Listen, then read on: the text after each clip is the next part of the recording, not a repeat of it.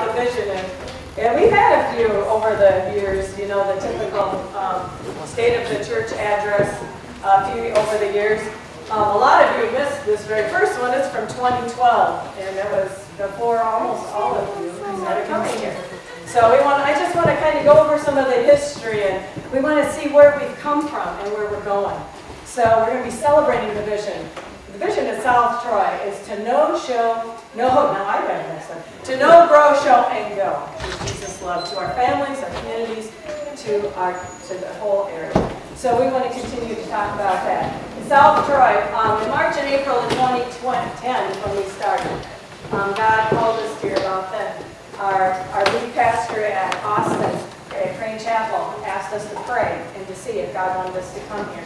So Gary and I drove around the community and we prayed. We sat behind that log cabin a number of days and just prayed and to see if God really wanted us here. So we didn't have a key to the building at the time, so we couldn't come in and pray, so we were outside in the parking lot.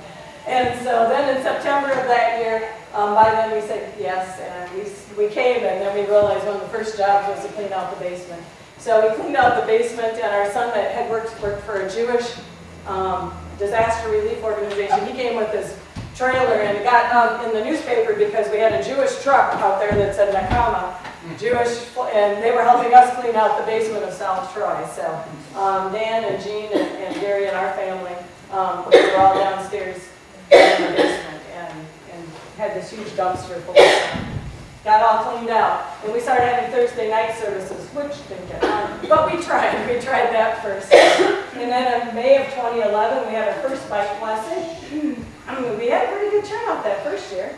And so we thought that was one of the ways God wanted us to minister. And then we went on to June. We painted the outside of the church. Me and Dorian and Taylor and Lou Stevens helped a little bit. And a couple of the other area kids got on there. Destiny came and helped.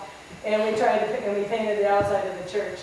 And then Crane Chapel came and put in a bathroom for us. One of the men at Crane Chapel came and put in a bathroom, because up till September of 2012, we had an outhouse out here.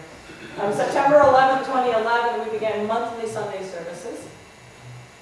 And then our goals for that coming year were to be an integral part of the community for 2012. We wanted to reach out to Zumbro Falls and Millville and Hammond and Plainview and North Rochester, Elgin and Orinoco. We wanted to start small groups that fall. We wanted to start a children's Sunday school in the fall of 2012. And we wanted to get to 2 services by the fall of 2013. Then we put up a billboard and we got that paid for. And we had Easter. Messed you up, didn't I? That first Easter, we had 40 people attend, and we had launch services, and we started every Sunday services. May 2nd, we had our second bike blessing, and we had pie socials and cookouts and hymn sings, trying to get people to come to the church, to be interested, to just come in the door and decide if that's what they wanted to do. So then we, like I said, then we had our goals coming up, and I think I already named them all, but go ahead and put them up. To be an integral part of the community, and small groups, and to have 2 services in Children's Sunday School. The reality, we called it our marching orders coming that year. In Easter, we had our first service. Some of this is going to repeat. September 8th of 2012, we became an official church plant. The district wanted to see if we were going to have any traction at all, because we started with just the 4 of us. We wanted to see if we had anybody really interested in making it a church. And then September 16th, we had Back to Church Sunday, our first one, and we started our children's ministry on September 16th. We had our first movie night in November, and we had our first Christmas Eve service, all in 2012. All those were our first things happening. And then we moved on to our ministry. We grew to some of the things that we wanted to do. We wanted to offer Financial Peace University. We wanted to grow to 50 on Sundays. We wanted to offer another children's class. We knew we would need more volunteers. And we wanted to continue to minister to Zumbro Falls and become financially independent by this year. As we grew, some of the other things that we were able to do in the church was we painted the entire sanctuary before Easter that year. We put in a suspended ceiling. We finished the walls and the storeroom and the furnace area. The basement is totally different from those first days, any of you that were here in the very beginning. Even that first Back to Church Sunday. It's totally a different area down there. We put in a new door so we could see outside and see when people came. And so it had a window. We put shades up so they all finally matched. Well, pretty close anyway. And then we worked on the sanctuary windows, and and then we also put insulation in the church in 2014. And so what we're looking at is, then last year I preached when I talked about our vision and how far we'd come and where we were going. We talked about our first Easter Sunday, we had over 40. The next Easter Sunday, we had 68. The next Easter Sunday was 78. And last year, we had 92. God has been working here. God is continually blessing and providing for us, and we believe that He desires that we continue to serve and grow this new church. We see great things in the future. We desire to be an integral part of the community, as we've said. We have been working with these communities and reaching out in all directions. As we continue to do that, we continue to want to reach people that don't have a church. We don't want to be church stealers. We don't want to take people and we don't want to take what they call them, people that like to bounce around. Those ones, I've been encouraging them to stay where they are and to really help their own churches. And we've lost a few that way. We've had a few go back to their own churches because they felt like that's where their family wanted to be. And that's what we encourage them to do. Dave Ryan shared that one day after service. He goes, you're right. I should be going where my family's going. So he says, that's where I'm going to go. And I said, that's good. That's where you should be. Your wife shouldn't be going to church alone. Go with her. So that's where they are. So it happened to Joe and Pam as well. And that's okay. We want them to be where they're being fed. And especially Joe and Pam live clear on the outside of Rochester. For them to come clear over here, if they like something in town, that's great. So that's what we want. We don't want to steal people, but we want to reach people that have given up on church, people that haven't been going for a long time, people that have never been to church. We're doing that now, and we're continually desiring to do that. There are a lot of people in our community that aren't going to church on Sunday, and we can continue to reach out to them in the days ahead. Our vision for this church is to be a vital living group that loves people around us and makes a difference in our community. We're doing that through the backpack food program right now. We're doing it through the grocery showers that we've had in the fall and the May baskets for shut-ins in the spring. We also are providing for the needs of families during funerals and weddings and baby showers as well. We want to be a part of the community so we can help others. We are celebrating South Troy's mission to know, grow, show, and go with Jesus and His love to the community around us. Our vision is to grow and invest in a next generation ministry and to reach children and the families of our area. I want to do an illustration with a bicycle with you, and Sean agreed to help us out this morning. And Jessica allowed us to borrow her bicycle. I think it used to be Lube's because she got out of the garage sale last year. So I knew she had one.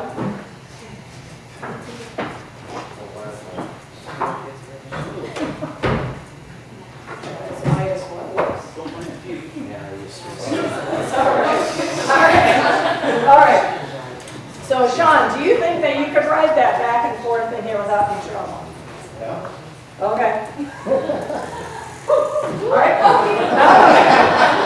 Now what I want you to do is I want you to get ready to go. You might want to turn it around. I don't think you can really go very far without it. So, okay, are you ready to go? And I want you to go without going anywhere. You got to keep it up. It's got to stay balanced.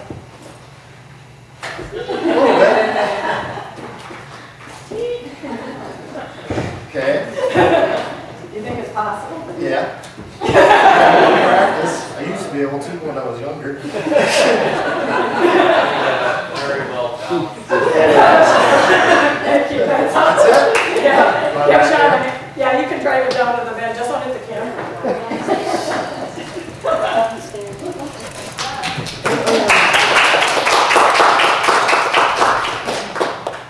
As you see it, a bicycle is designed to move forward, isn't it? And you can't make them sit there, and that's not what they're made for. Unless it's on a kickstand resting, and it's not doing its purpose. And it needs to go forward.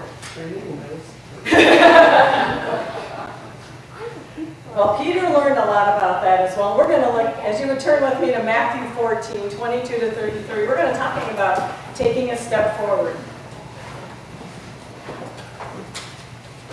It's on page 796 of the Pew Bibles in front of you there.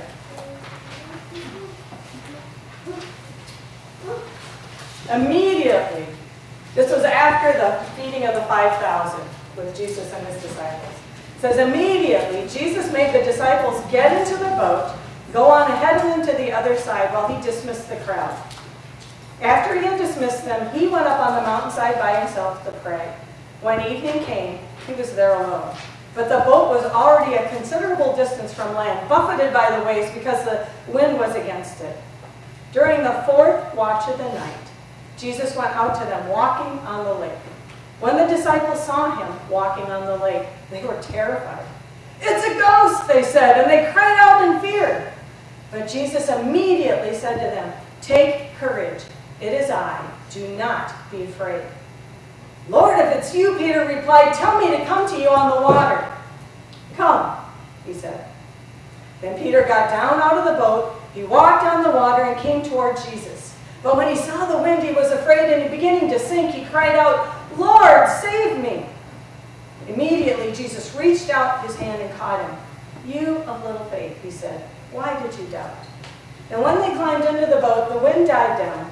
Then those who were in the boat worshipped him, saying, "Truly, you are the Son of God." Jesus said they had just had a huge high. They had fed 5,000 men plus women and children with just a few loaves of bread and a couple of fish. And so all those people actually had got really excited because they had just got fed a free meal that came from just a small boy's lunch. And they decided they were going to make Jesus king. They were going to put him in charge. So Jesus stepped back. It wasn't his time. He knew that wasn't the way to do it. So he sent the disciples ahead of him on a boat. He said, "Get in the boat and start going across the lake. Get out, I need you to get out of here, get to safety or whatever. To get out of here in this area." And then Jesus dismissed the people as well. And then he went up on a mountain to pray alone. He went up to get away. He needed some time. He needed to get away from the crowds. He was always surrounded by people. He was always in the middle of stuff, and he just needed time alone. And he needed time alone with his Heavenly Father. He needed time to talk to God. He knew it wasn't time to be in charge. He knew he wasn't supposed to be the king that's going to take Rome out. He knew all of that. He knew it wasn't his time to be in front. Jesus knew it was too soon, but he knew there was so much more work to do. He couldn't just get stuck with that really good day he had. He needed to go forward. So he went up on top of the mountain and took some time to pray, to get re-energized. And while he was up there praying, the disciples are going across this lake. The Sea of Galilee is about 7 miles wide. And so they're going across the lake, and they're seasoned fishermen. So they know boats, they know the water. They wouldn't be worried about, any small things going on. But here, sometime during that time they're going across, the wind picks up, and there's waves, and they're fighting the wind, and they're making no progress whatsoever. And about the fourth watch of the night, they're only about 3.5 miles across that lake. They're only about halfway there. And they just are fighting it all the way, kind of like that bicycle. If it isn't going forward, it's just stuck, and it just wasn't going anywhere. The next thing they see at the fourth watch of the night, which is between 3 and 6 in the morning, they see something coming across the water, walking towards them. Imagine that. What would you think about 3 in the morning if you saw something walking across the water? And then the waves are going, the wind is blowing. It didn't say, that the water parted and made him a nice dry path or anything. It's a storm going on, and they see him. And they yell out, "It's a ghost!" They're terrified. Now they're fighting the wind and the waves, and they're scared to death. They're probably thinking this is the end. Maybe they're seeing the death scepter. I can't even think of the word that I should use for that. But they're thinking, "Oh my goodness, here we go. This is it. Maybe it's our time." And they're calling out, and they're scared. And Jesus goes to him with all the love and compassion like he always does. And he says, "Take courage. It is I. Don't be afraid." Most of us would say, "Easy for you to say, Jesus. You're walking on the water. We're in this boat, and we're wondering if we're going to tip over." Well, Jesus wants to do the same thing for us as well. When we begin something new, we're often afraid. We're afraid of failure. We're afraid we're going to make the wrong choices, the wrong decisions. Jesus' response is, "Take courage." Take courage. It isn't something passive. It's something we're supposed to do. Take courage. Moses told that to Joshua long ago when they were entering the promised land. Moses is about to die. His time for leading Israel was over. And he was passing on the leadership to a man named Joshua, who had been with him ever since he was a young man. And he talked to him and he said, "Be strong and courageous, for you must go with this people into the land that the Lord swore to their ancestors to give them. And you must divide it among them as their inheritance. The Lord himself goes before you and will be with you. He will never leave you nor forsake you. Do not be afraid. Do not be discouraged." God told Joshua the same thing later on, after Moses' death. Joshua got ready to go into the promised land. He's telling the people to get ready, and here's what God said to Joshua: "Be strong and very courageous. Be careful to obey all the laws my servant Moses gave you. Do not turn from the right or to the left, that you may be successful wherever you go. Keep this book of law always on your lips. Meditate on it day and night, so that you may be careful to do everything written in it. Then you will be prosperous and successful. Have I not commanded you? Be strong and courageous. Do not be afraid. Do not be discouraged. For the Lord your God will be with you wherever you go." God desires us to be courageous, to not fear. As Jesus told his disciples in the boat, "Take courage. It is I. Don't be afraid."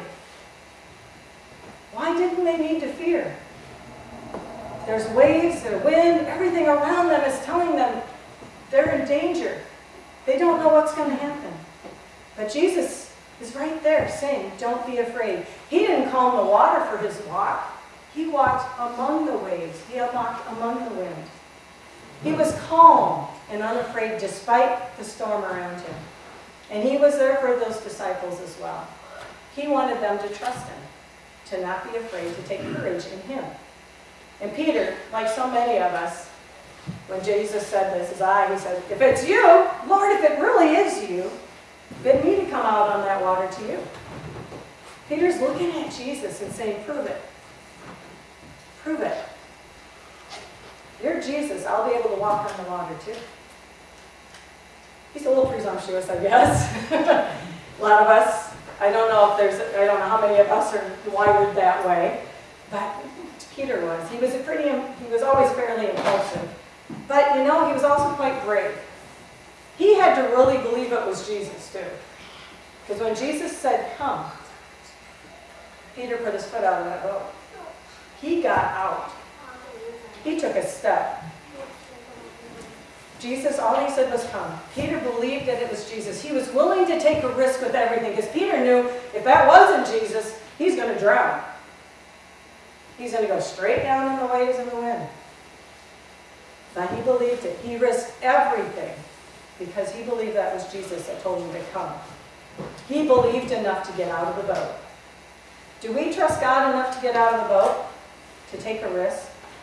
Even when the boat is being tossed around, often we trade the familiar for the future.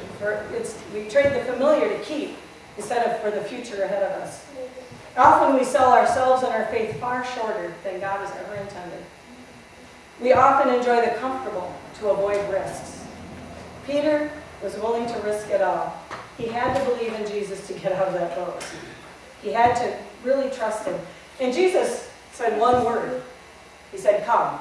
He didn't promise he wasn't going to drown. He didn't promise, "Well, I'll catch you if you fall."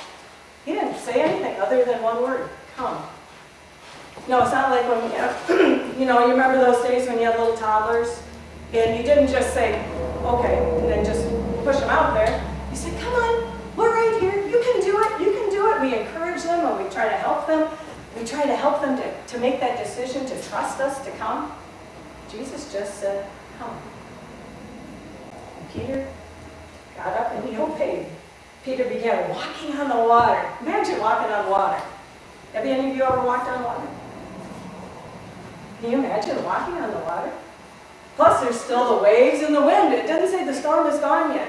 So there's the waves and the wind, and Peter is walking on water. That was quite a rush. I bet his adrenaline was just really up there. And he says, "Wow." But, don't you hate buts? Have you ever had that word and just, but? And that's what happened. But he turned around and he started looking at the wind and the waves, and he started sinking. He took his eyes off of Jesus. He quit going towards Jesus, and he started sinking. And he hollered out, "Jesus, help me!" And Jesus was right there. He was right there, and he put his hand out there, and he helped him up. Peter took his eyes off of Jesus. He quit walking towards Jesus, and he let fear stop him. I have to admit, I totally understand Peter's fears. As I follow God, it seems so right. It seems so simple to trust and obey all that he wants me to do. Some days it just, wow, it's crystal clear, and I go, and everything seems to be going so good, and everything just works out right. Well, it don't always work that way. Some days I start worrying about it, and I think, oh, what's it going to cost? What's it going to cost to follow God? And can I physically afford it? Can I financially afford it? Can I really do this? Just maybe God made a mistake and he's got the wrong person for this. Sometimes God's plans and the personal costs aren't a lot. Actually, they're always a lot. He wants us to give it all to him. But he calls out to us and he says, "Come." If I let my eyes be diverted to the problems instead of the promise, I get worried. Yet God is so good, and he's still out there reaching his hand, and he brings me back on board. Through prayer, through reading his word, and through choosing to trust him, I can keep going forward to him. I have to go to my knees. I have to pray. I have to keep talking to him. And a lot of times I'll ask other people to pray along with me when I get concerned, when things are just making me doubt what God is asking us to do, or asking me to do. And I don't want to get into the depths of doubt and despair that can happen when we take our eyes off of Jesus. Jesus immediately reached out his hand to Peter and caught him. He said, "You of little faith, why did you doubt?" Jesus is saying that to me as well, and to all of us as well. Why do you doubt? I know God has a plan for me, and I know he has a plan for us here at South Troy as well. We definitely have a lot to be thankful for. We have a lot to celebrate. Our vision has been to know, grow, show, and go with Jesus' love to those around us. Our vision involves growing and investing into a next generation ministry. Vision is a God-given ability to see possible solutions to everyday problems of life. Vision is the ability to see beyond the surface of human potential. It's not what we are, but what we desire to become. Vision is a mental picture of a desired future. It's a picture that can be seen, but not yet, of what can be. Our present belief is a reflection of our vision. There's a Japanese proverb that says, "Vision without action is a daydream. Action without vision is a nightmare." Vision gives us stability. It gives us guidance. It gives us joy and excitement. The God-given vision will bring glory to God if it is for his eternal purposes. A true vision from God isn't self-seeking, but praises God and brings glory to Jesus Christ. We need to stir up the vision God has given us and continue to move forward. Like that bicycle, we can't stay healthy by staying still. It's just like a pond that's stagnant. It starts stinking and smelling, and so does a church that stays still, doesn't keep growing. We are a next generation ministry. Look around you on Sunday mornings. Some Sunday mornings more than others, but there's children, there's families. We have young people here. It's probably, I've heard and I've been told a number of times lately, it's the hardest way to grow a church. It's by being a next generation church. But that's what we are. Building a church through children and young people. Because they take a lot more work, they take a lot more volunteers, and they take a lot of resources. But that's what we're committed to do. That's what God has brought us. As we've seen our church grow and change, and I'd say morph, I guess, but it has changed. It's changed from those first few years when we didn't have any children to a church that has a lot of children, where we can minister and serve. Since children and families are so important to us, we want to invest in those families in our community. We want to put our resources into these ministries and to invest in them. We've done part of that by investing in them by having Bobby and Shannon Carr join us. They're going to be working with our children and youth ministries and young adults. That's what they felt God has called them here to do. And they've already started. We've had Bobby down teaching already because it just works out. It's just the way it had to work out. But we want them, we need them to help us. And as we do this, we'll be able to reach more families in our communities as well.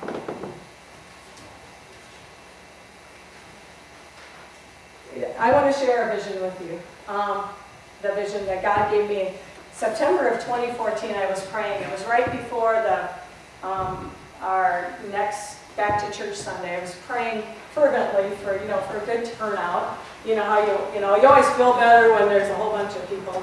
And I was praying, and I read through the Bible each year. That's how I do my devotions. And I was in Isaiah 54, verses 2 and 3. And this is the verses that I believe with all my heart that God is calling us to do. To enlarge your house, to build an addition. Spread out your home and spare no expense, for you will soon be bursting at the seams.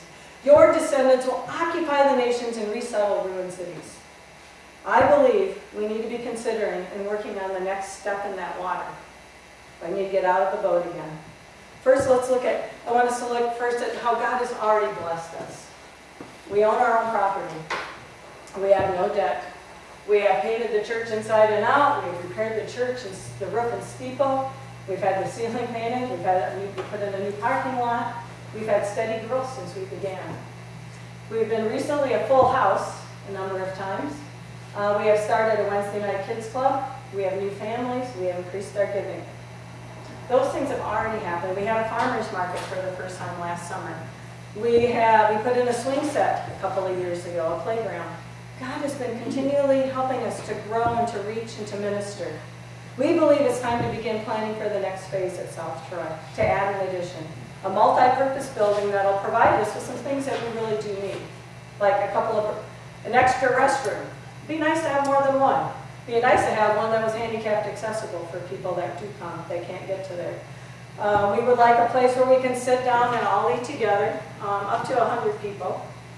A lot for the funerals and things that we have done for our community, they've had to be elsewhere, off-site, because we don't have the facility to have a funeral here. And the one that we did do here, we were outside, thank the Lord. He gave us a really good day for weather. But it was very congested going up and down those stairs. We want a place for kids to run and learn, a place to encourage them. When we do kids club, it's very difficult to do a game in our basement. If you've ever tried to do anything with that area, it's very difficult. It works outside, but outside in Minnesota is kind of a relative thing. You can only do it part of the time. And so we do a lot of games up here in the sanctuary, run around pews, but it does get a little dangerous, and we do have kids with bruises quite regular. But, we want to be able to minister to children even better than we do now. We want to be able to continue to minister to our community. We want a place like on Thanksgiving where we can all sit down in the same area together and eat without having to wait for people to leave so that other people can sit down. So that's what we're looking for. We have been excellent stewards of all that God has already given us, and I believe that God has blessed us because of this. I believe that God will continue to provide the funds we need. He will use each of us, but He will show us creative ways to raise the funds and to put it on others' hearts to partner with us. This is no small thing. I do appreciate that. Yet I believe that it's the direction God is calling us to.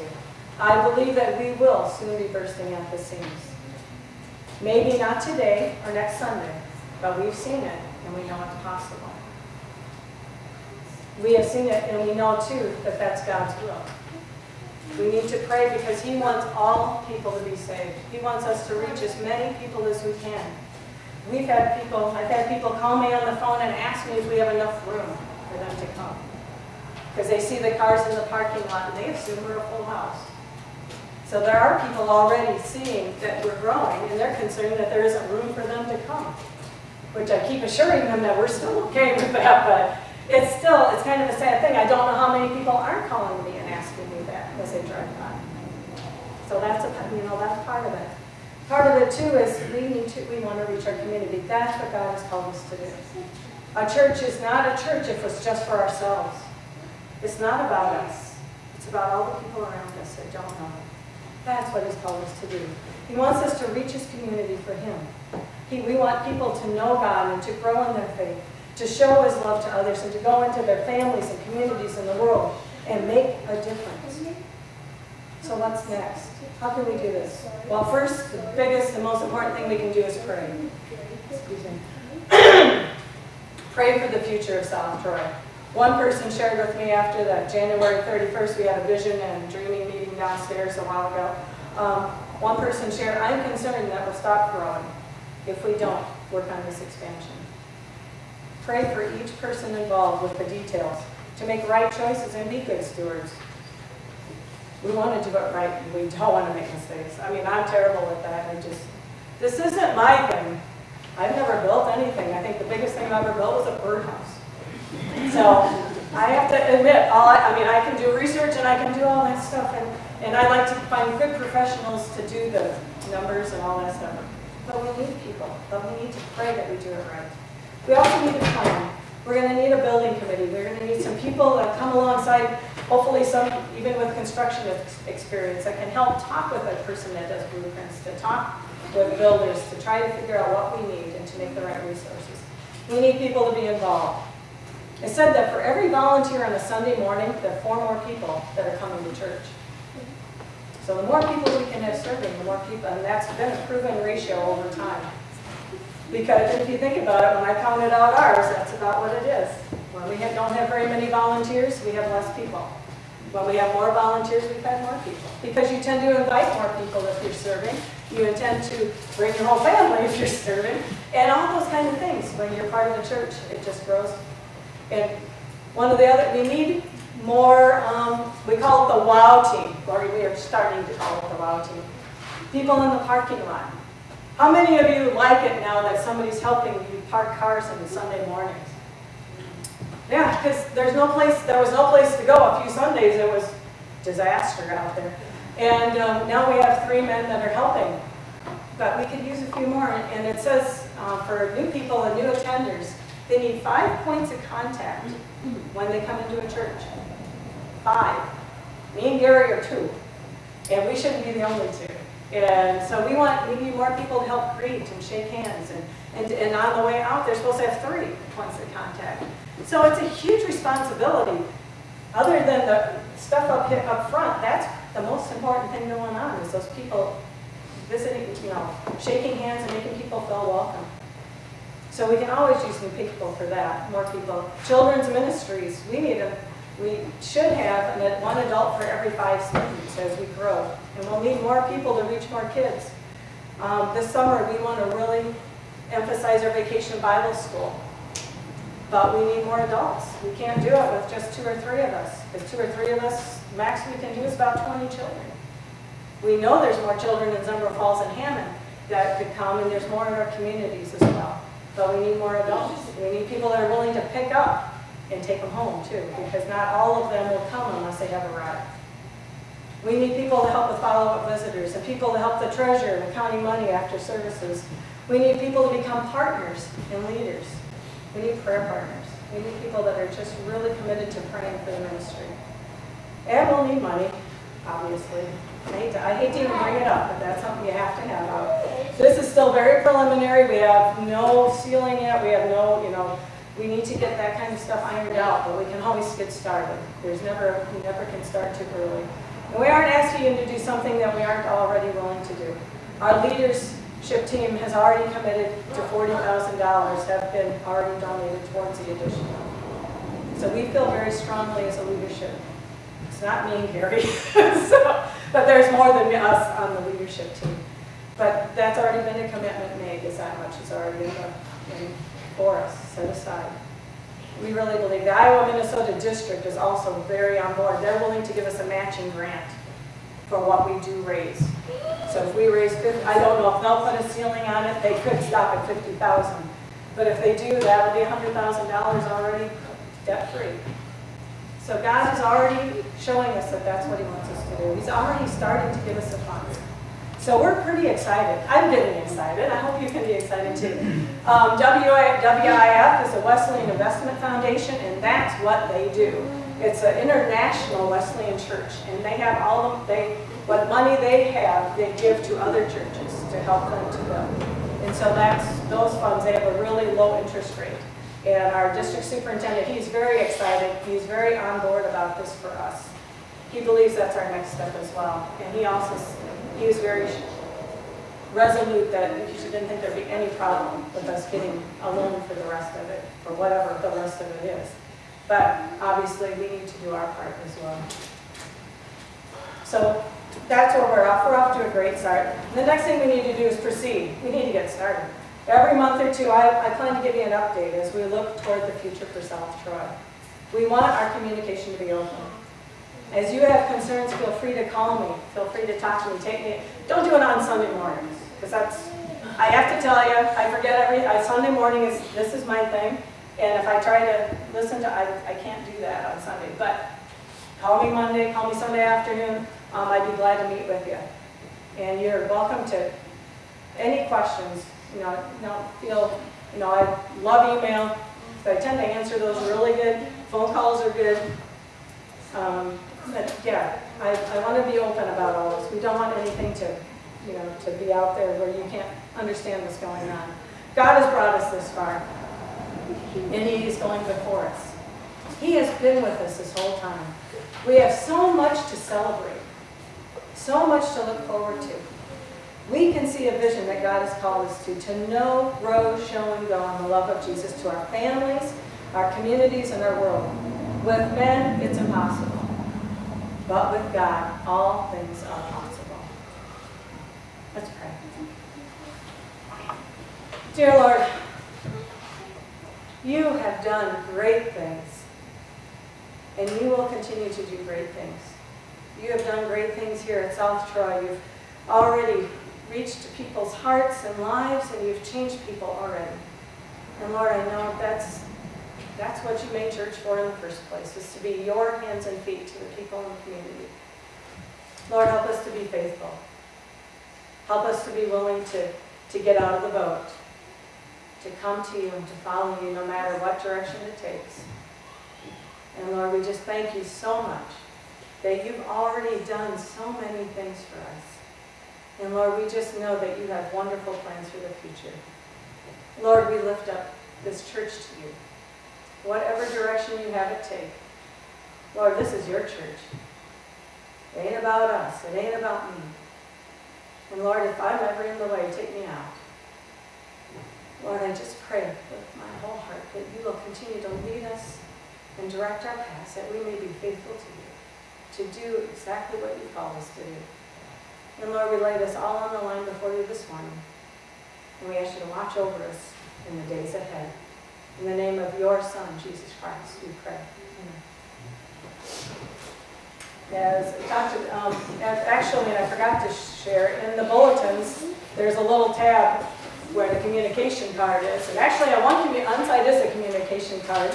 And I would love you to put your names on there and your address and your way to reach you, especially if you're a new person or a guest this morning. But on the other side, there are things there, that you can sign up for. And I don't expect you to even get started on it today. I want you to go home and pray about it, think about it. I don't want anybody to be impulsive, but I want you to be truly thinking about God, what God wants you to do, what you feel God wants this church to do in the days and years ahead. So, all right, our announcements are. Oh, good, I put them up there. Okay. Next Sunday, it'll be about salvation. I titled it Grace. It's not just for meals. Wednesday night is Kids Club and Confirmation. Friday night, we have Super Night for 6th and 12th graders. We're going into Rochester. We'll meet here at the church at 9. We're supposed to be at the Park and Rec at 9:30, I believe. Right now, I think I'm going to need a driver. I think we have